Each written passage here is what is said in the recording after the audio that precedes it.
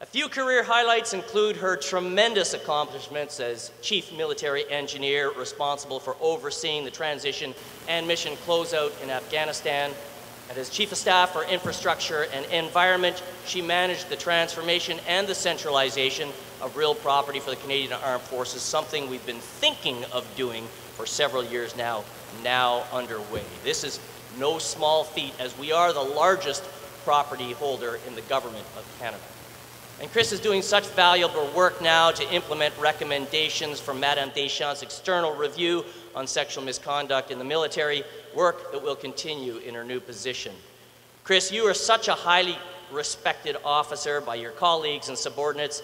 Your leadership style has been described by many as the epitome of mission command, providing crystal clear direction and with high expectations of those around you. You're always known to do the right thing, so the term right fit for your new role is rather apropos.